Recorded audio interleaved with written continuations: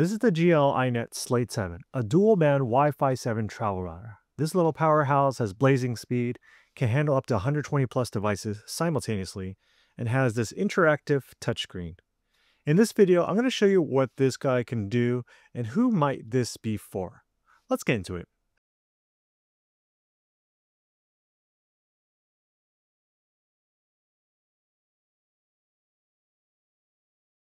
As far as travel routers are concerned, it might be safe to say that I'm a big fan of the GL.iNet.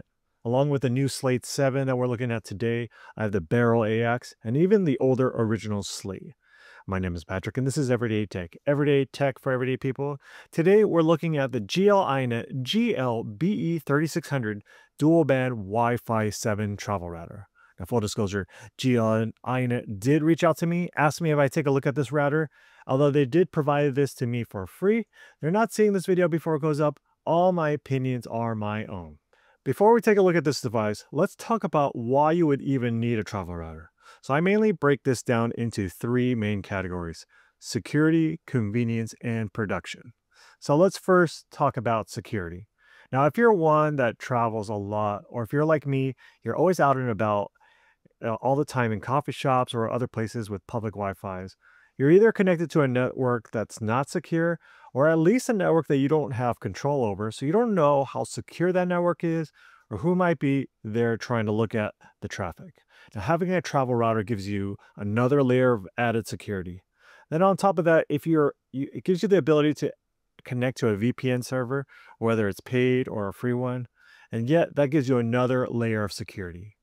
In the matter of convenience, when you're traveling to a new location, let's say, especially if you're traveling with a family and you may take a lot of devices with you, with my family traveling with my wife and 2 kids, we potentially can bring along with us 8 devices between cell phones, computers, and tablets.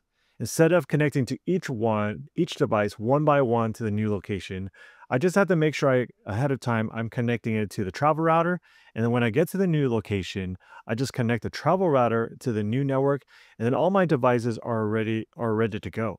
And if you have a VPN service, when you connect your travel router to that VPN, automatically all your devices are connected to it. And lastly, production. When I'm doing a remote production job and I have devices that communicate through a network, this is a great way for me to create my own private network for my production setup. And I can have all of this set up before going on location. The Slate 7, of course, supports Wi-Fi 7 or 802.11be. Now, this gives us faster speeds, lower latency, and enhanced reliability. Now, GL.iNet claims that this has wireless connection speeds of up to 2,882 megabits a second on the 5 gigahertz band, 788 megabits a second on the 2.4 gigahertz band. This has dual 2.5 gig Ethernet ports. That means if you can find compatible Wi-Fi 7 devices, this potentially can connect faster wirelessly than the Ethernet ports actually.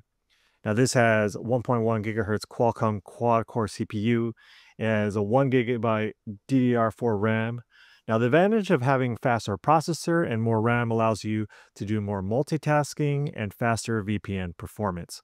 Now, this also gives you headroom to install and run other apps such as AdGuard and even Docker. Let's take a quick tour around the travel router, and when we start, we need to start with the LCD screen, of course. So this shows at a glance of what is connected. So right now we're in repeater mode, but whatever is connected either via Ethernet or a cellular USB dongle or even your phone, this will light up green what is connected. Right now we're in repeater mode, connected to my home network. Then we can swipe to the right, we get the time, then we get the CPU usage, the flash onboard memory, and then the actual RAM itself. Then we get into the different performances. You need to have it in certain modes to get this real-time reading. Then we come to the different services of this travel router. We have the Tor service, AdGuard, and we have our VPN services. So I've already configured my home VPN to connect to this, so that's why I'm able to turn it on and off. But we also have, of course, support for OpenVPN, and since it's not configured, we don't have the on and off button, but once we have it configured, we'll get the same kind of configuration there. Then we have the different networks that this travel router creates for your devices connect to. So if you have a different device connecting to it or a new device, then you can just have them scan the QR code that it creates as well. So it does the different services there. Then if we swipe from the top down, we can reboot and lock the travel router. Just make sure you don't do accidental touches while it's in your bag or something like that. So now we did that, but now I have to swipe to unlock. So it's very intuitive as far as the touchscreen is concerned. And then moving on to the rest of the router, if we put up the antenna here, we see that we have our reset button here and our mode button. These are always found on other GL.iNET travel routers. And this mode button is to turn on and off different services. But since we do have the touchscreen in front, this is kind of redundant, but it's still kind of nice to know that you have it there. And then moving on to the other side, we can move up the antenna again, and this has vents here. Now going to the back, I'm just going to unplug this since we've already seen the actual LCD screen here. But we do have our USB-C power delivery port. This supports 5 volts, 9 volts, and 12 volts. I put this to a meter, and this is really only drawing 5 watts of power. So it's very low energy use as well. We have our LAN ports and WAN ports. These are 2.5 gig ports, and you can convert these both to LAN ports if you're needing both ports, if you're connected in repeater mode. And then we have our USB 3.0 port. You can hook up a hard drive to this or a flash drive. It needs to be in FAT32 or exFAT formats as well. One of the things that stood out to me when I did my Beryl AX review was how much bigger it was than the original Slate, the GL.AR 750S. Now that trend continues with the Slate 7. Now taking a look at it out of the box, I was really surprised how chunky this thing is. Now for years I carried it around the original Slate, and now these things just keep getting bigger and bigger.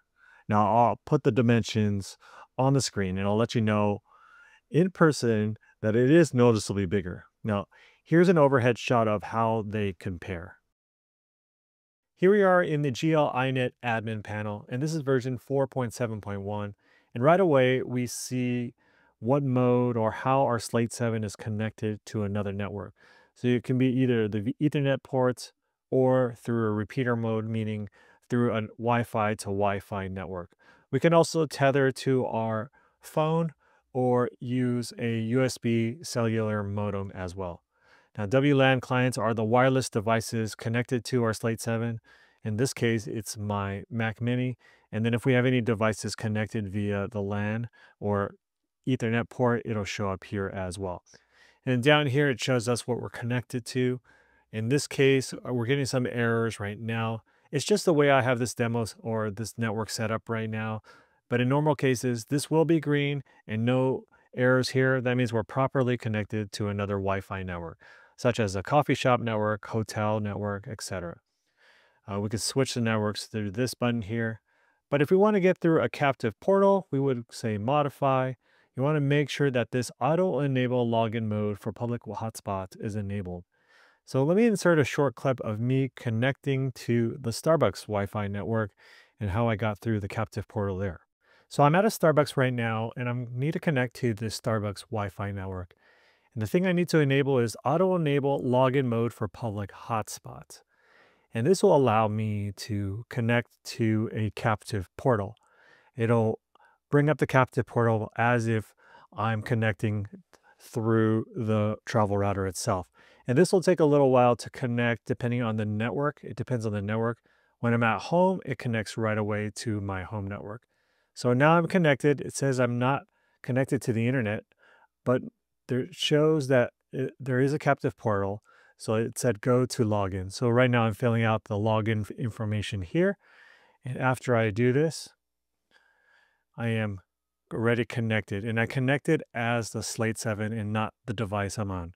So right now it still says I can't connect to the internet, but it just means that this page hadn't refreshed. So right now I'm going to go to a web page, everydaytech.tv, and it shows that I'm actually connected to the internet. On the left side here, we have the major sections of our admin panel. I'm not going to go through everything in detail. I'll call out a few features. We have the wireless section where we can create our hotspot network for other devices to connect to. clients are what are actually connected, what devices are actually connected to our Slate 7. We have cloud services here. We have Good Cloud and Astro Warp. Now, if you don't know what these are, you probably don't need them. I did a little research on them and I realized I don't need them as well. Good Cloud is how we can connect to number of devices or manage a number of devices in the cloud on our network. Astro Warp is another quality of service kind of connection service. Then we have our VPN section where we can use the Slate 7 as both a client to connect to a remote VPN server or have the Slate 7 as a VPN server itself. And this supports OpenVPN and WireGuard. In the application section, this is where we can install different plugins or applications into the Slate 7 directly. So you can put a web server on here. There's other services that this supports. The other thing I'll call out is Tailscale, which is basically like a cloud-based VPN service. It's very easy to configure, and it might be a very good option for a lot of people. So I'll probably do a video on that in the near future as well. In the networks, we have some advanced features. If you don't know what some of these are, you probably don't want to touch them. We have port forwarding. We can configure our local LAN. We can create a guest network. Something I'll point out here is this multi-WAN feature. So we can connect to the internet, through the Ethernet port, through Wi-Fi, or through tethering. And you can actually utilize or connect to all three of these ports at the same time. Now, they don't do network bonding, which kind of increases the speed and the quality of your network connection, but you can use them in different ways. So we have a failover mode, which basically if one fails, it'll go to the next connection to try to keep you continuously connected to the internet. Then you have load balancing, which basically you can route different devices to different connections to make sure that you don't clog up your network or your network connection here. So I thought that was a pretty cool feature that they included in here. And the last section is the system section, where we can get an overview of the CPU loadage, memory usage, and the onboard storage. And of course, this is all that we can see on the outside of the unit itself on the LCD screen, but you can also see it in the admin panel as well. We can upgrade our firmware here, and we can do a number of different things through the admin panel. Before I get into my final conclusions, let me tell you some of the things I like and dislike about this travel router. First, what I like. It's a full-featured travel router. There's so many things you can do with it, as we saw through the admin interface tour. And then it has future-proofed performance, meaning I could have this router for years to come. And then the LCD screen on the outside is really great. It gives me a lot of different functionalities I can turn on and off. Also gives me a glance of the status of things and also the IP address and all the different informations that I would like to look at. Then as far as back to the software is concerned, this still has the best way to handle captive portals of any other travel router that I've dealt with. So what are some of the things I don't like? Well, first of all, this thing is pretty bulky. These things are getting bulkier and bulkier. And the other thing is, how about the startup times? The startup times was kind of slow. Maybe it was my expectations of this being a faster travel router. It's probably on par with the other travel routers, but I was expecting this to start up a little bit faster. And then the last thing is, it's pretty expensive. You can get the Beryl AX for almost half the price. And if you go with even the less expensive Opal model, that's about a fourth of the price. And I would argue most people would be happy with the Opal model as well. Overall, would I recommend getting the GL.iNET BE3600 Slate 7 travel router? Now with these kind of things, it all depends on your use case and your budget. Now if you're someone that needs a reliable travel router on the go, especially for production work, then definitely get the Slate 7.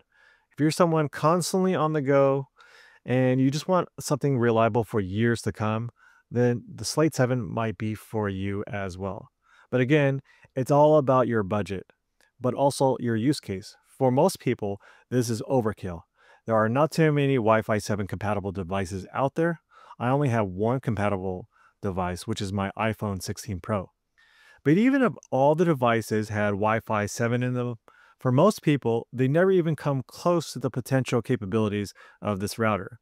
The main use case I see for most people using is connecting up to 2 to 4 devices, even sometimes one, connecting to a coffee shop, hotel, or even a public Wi-Fi network. For most people, getting the Beryl AX at half the price or the Opal at a quarter of the price are great options. Now check out the review I did on comparing those two devices as well. But what the Slate 7 represents is the latest tech that GL.iNet has to offer in travel routers. Now, this option is for a few that need the latest bleeding edge performance.